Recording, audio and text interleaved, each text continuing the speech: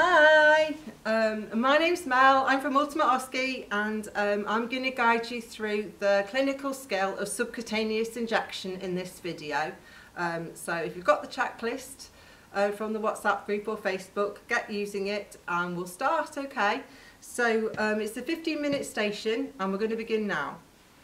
So I'm going to gel my hands, palms to palm, backs of hands, fingers interlaced, fingers interlocked, tips of fingers, thumbs, and also the rotational rubbing of the wrists. I've got my MAR chart, which they'll give me at the start of the scenario, and I'm just going to do safety checks on my patients. So it's safe to approach. Hiya, my name's Mel, and I'm a community nurse. Can I ask what you'd like to be called? Ethel. Hi, Ethel. Ethel, just as a safety precaution, can you just give me your full name, please? Ethel Jones. Great. And what's your full address, please? Number 1, Any Street, Any Town, L12 3AB. And can you also confirm your date of birth for me? 01/02/70. Brilliant, that's absolutely correct. And are you allergic to anything, Ethel? Any medications, food, dressings, anything we might be using today? No allergies. Okay. So the reason why I'm here is to give you some insulin. Your long-acting insulin is prescribed and due. Does that sound right to you? Yes, I have it every day. Do you? Okay. And have you had anything to eat this morning? Yep, I've had breakfast. Okay, brilliant. And have your BMs been okay? Yep, they're good. Brilliant. Okay, well, we'll go ahead and we'll give this insulin. Just before I start, can I ask, where did you last have the injection? That was in my leg. Okay, is it okay if I use your tummy then? Yes. Because we'll rotate the site to the examiner to make sure she gets full absorption. So I'm going to pretend, examiner, that the curtains are closed and we're maintaining privacy and dignity for our patient. Is it okay if I just have a look at your tummy? Yep. So I can see from Ethel's tummy that there's no breaks in the skin, it's nice and intact, no tattoos or discoloration. I'm happy to use this site to give her insulin. Just going to cover your back up, Ethel. Now, is it okay if I go and prepare the medication? I'll be straight back. That's great. Okay, so because I've touched the patient, I'm now going to gel my hands. It's a point of hand hygiene.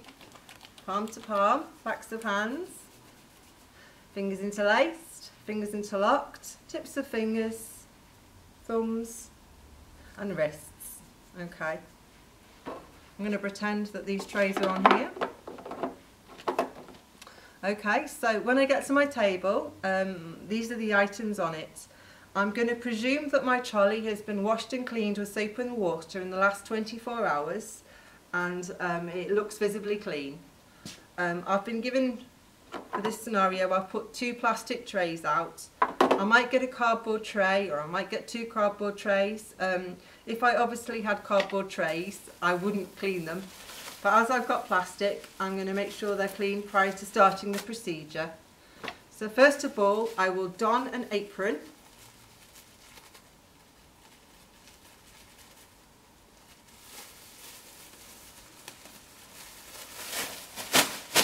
This apron protects my uniform from any bodily fluid that might come into contact with it during the procedure. And it also protects my patient from any microbes that I might have contaminated myself with. Okay, so I'm going to get a 70% Clinell wipe. So I've got 2 trays, I'm going to use 2 wipes. And I'm going to make sure that these visibly clean trays that have been cleaned with soap and water in the last 24 hours are also nice and clean and disinfected. So I've cleaned the bottom, going around the sides. Now I'm going to clean the outside of the trays. Let that one air dry. Get the new wipe. Clean the bottom of the tray. Zigzag. And I'm going to clean the sides and clean the outside. And I'm going to let that tray air dry. I'm going to put this in the bin. The items I'm going to need for this procedure is going to be an insulin syringe.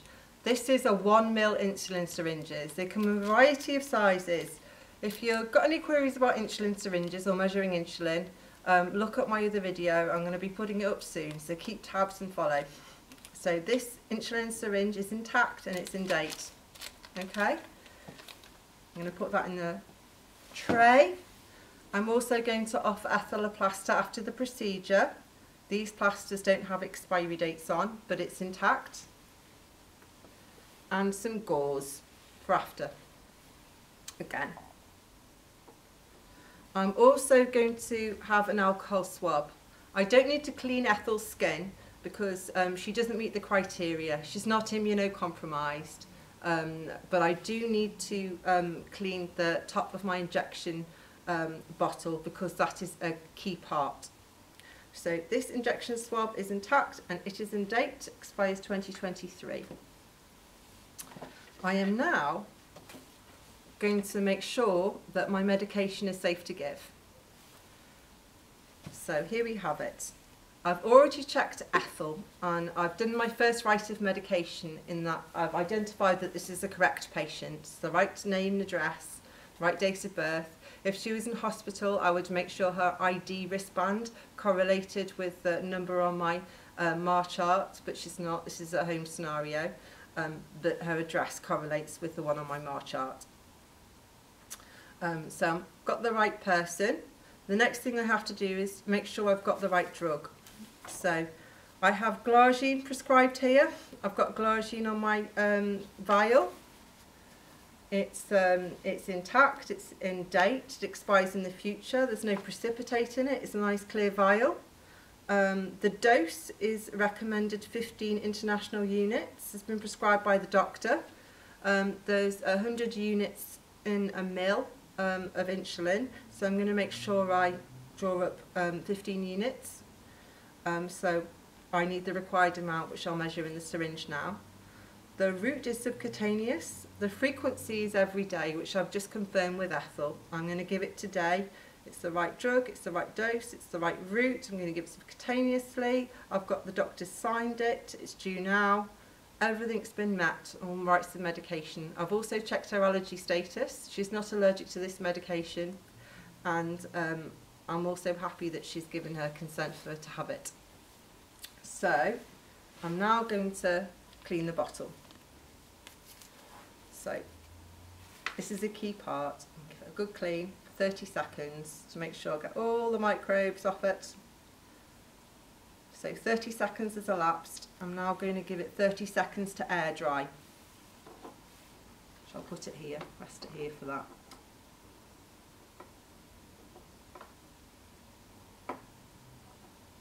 And I'll put that in my rubbish.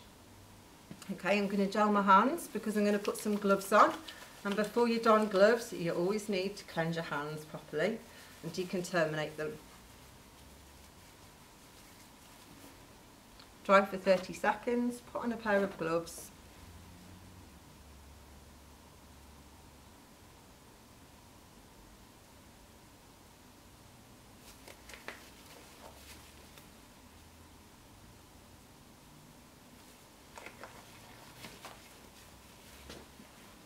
Okay, I'm now going to prepare my injection. So I've left my vial in the tray for more than 30 seconds now, and I'm happy that the microbes that are on the lid, on my key part, have now died and dried on, okay? So I'm safe to now break into the vial. I'm going to open my syringe.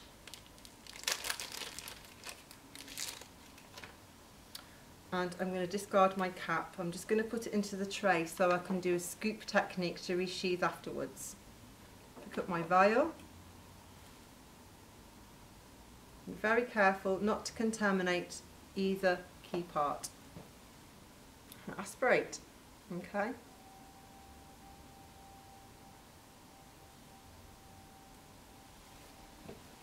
I've aspirated more than I need. I'm just going to replace the cap using the scoop method.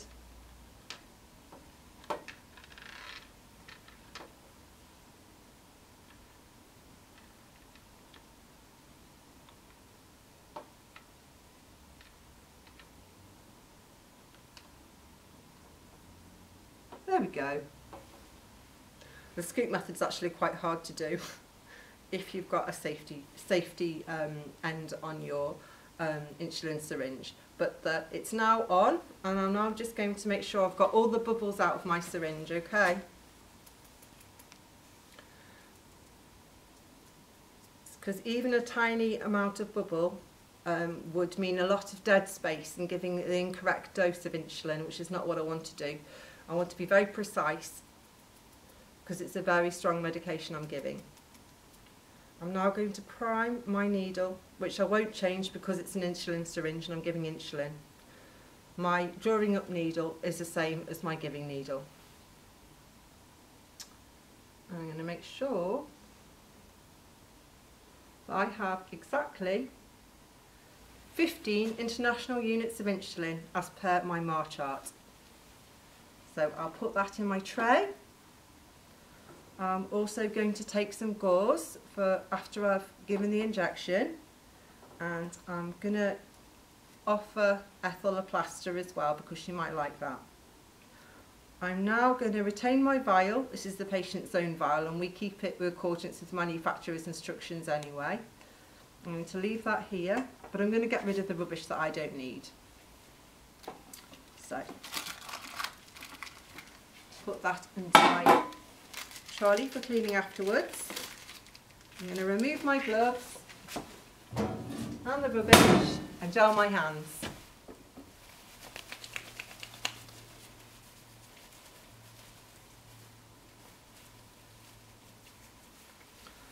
Going to mark my drug charts, my sharp spin,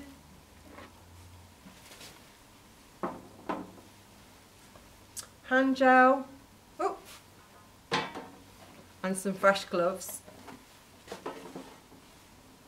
And I'm going to return to the patient.